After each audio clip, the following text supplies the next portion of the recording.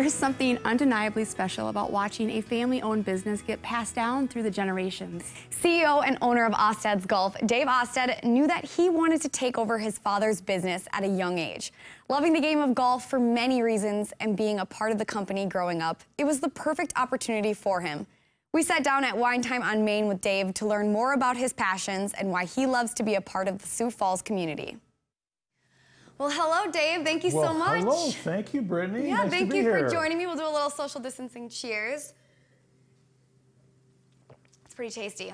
You know, I like the clink, but the wine is good. I like it. It's delicious. We're both drinking a Pinot today, too. We are. Very light, very nice. We're liking that way. Yes, we are. Yeah, so Dave, obviously, we all know you from Austad's Golf.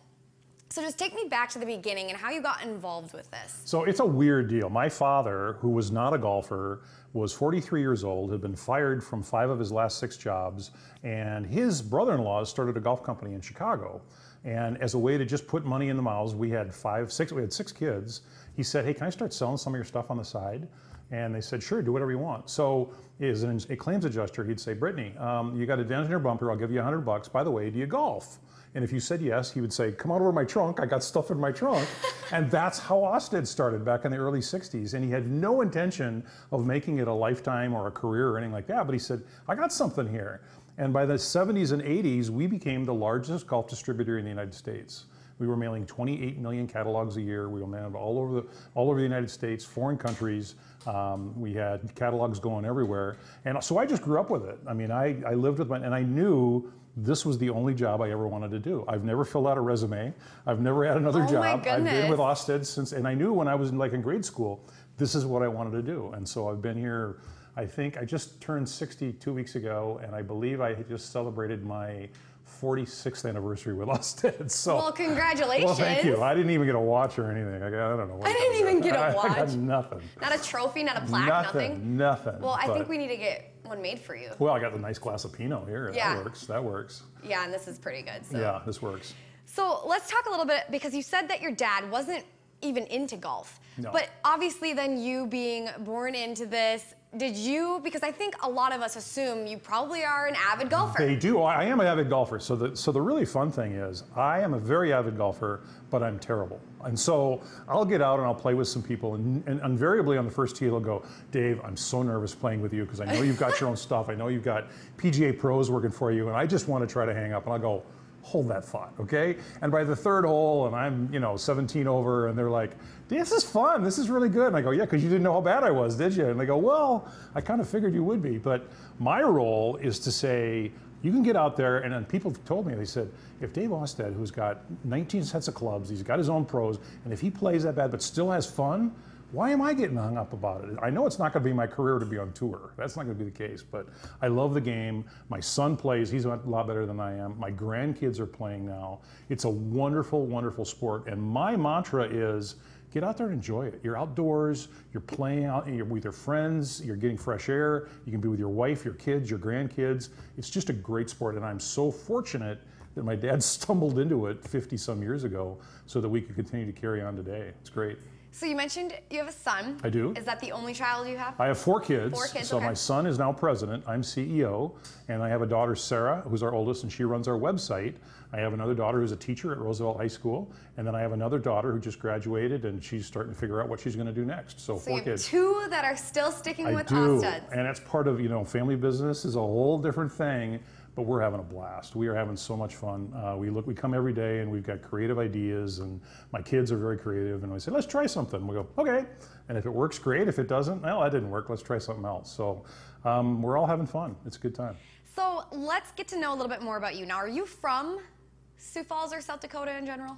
Yeah, Brittany, so here's the deal. I have been, through my life, I've had such a blessed, charmed life. I have probably traveled to 50 foreign countries. Wow. I have been to all 50 states. And I have lived in 1 city, Sioux Falls. And that's even including college. I went to Augustana College. I worked while I was going to Augustana. I've lived in 4 houses my whole life. So I've traveled all over the world.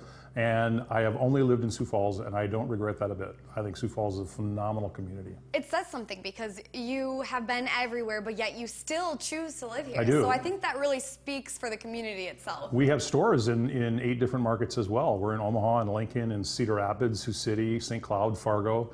Sioux Falls is the best. #1. Absolutely.